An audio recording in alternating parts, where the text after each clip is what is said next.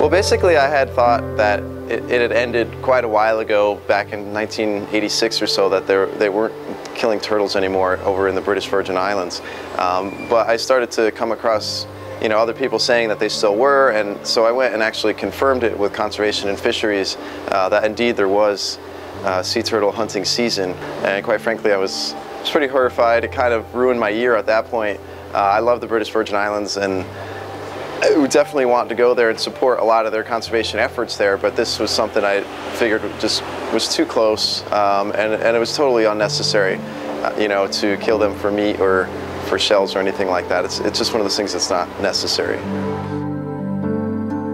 I mean, it's an iconic image of the Caribbean is the sea turtles, and to be killing them when they're known to be endangered, and we've already decimated their populations in previous years from hunting, just to me is unthinkable.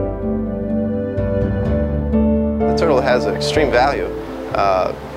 Each turtle themselves can be worth more than $100,000 in tourism dollars a year, just by all the people that want to come see them. Everybody that goes into the water, whether it's snorkeling or diving, they want to see a sea turtle. Those families out there that are coming and snorkeling and looking to see a sea turtle are staying in hotels, they're eating in restaurants, they're shopping in all the stores. Everybody has a stake in this, and if there's no turtles to come see, or if they find out that they're not treating the turtles well, they may lose some of them. It's really just about awareness, getting everybody aware, and I think at that point, with everyone taking notice, things may start to change on their own, is my hope. And in the meantime, if you're out on a boat and you see a turtle in BVI waters, should you just say swim that way?